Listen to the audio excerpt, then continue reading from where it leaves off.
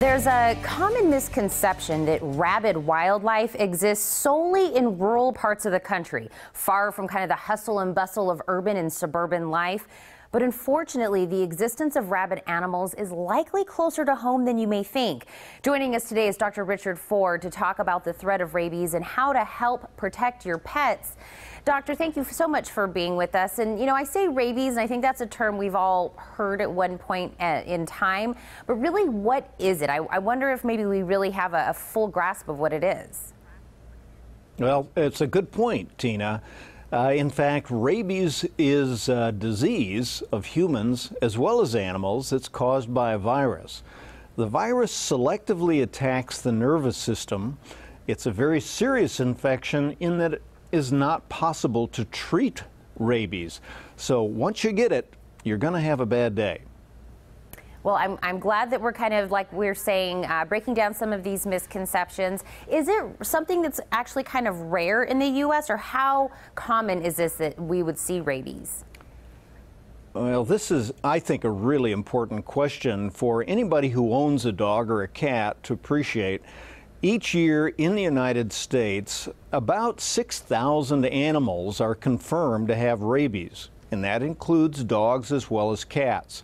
In fact, there's more cats diagnosed with rabies every year than dogs. And the reason that we see so many of these is that cats and dogs, our pets, have contact with the wildlife that are the reservoirs for the virus naturally.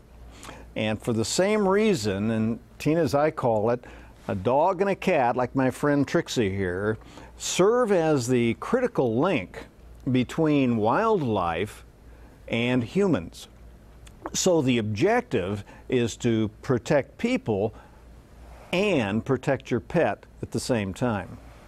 And Doctor, I know you said earlier that it's not curable, but what about preventable? I know you're talking about protecting, so what can we do to keep that from happening?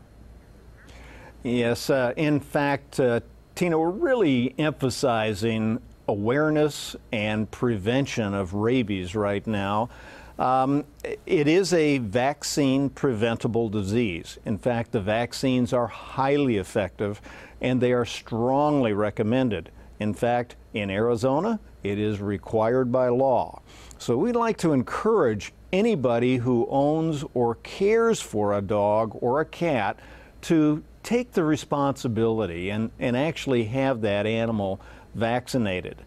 Let me at least mention that there is an initiative, an educational initiative undertaken by Merial, a company that makes the PureVax feline rabies as well as the MRAB canine rabies vaccine. And this is a program entitled Goodnight Rabies.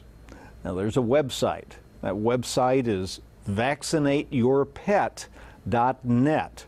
And on this website, anybody who owns a dog or a cat will find information about vaccination, where to go to get a pet vaccinated, how often to have the pet vaccinated, and quite a bit of other information relevant to protecting pets as well as people. Well, I love that we got some education right now from you, Doctor. We have a website to go to in order to find a location near us. Do you want to maybe leave us with any final words on what we should know or what we should be doing?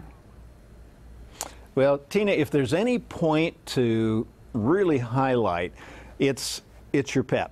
It's the dog and the cat. And remember, they are the critical link between rabies in wildlife and rabies in humans. So vaccinate your pet. Really an important point. All dogs, all cats, all the time. All the time. Doctor, and Trixie as well, thank you so much for joining us this morning. Thank you. Don't go anywhere. The Morning Blend, we'll be right back.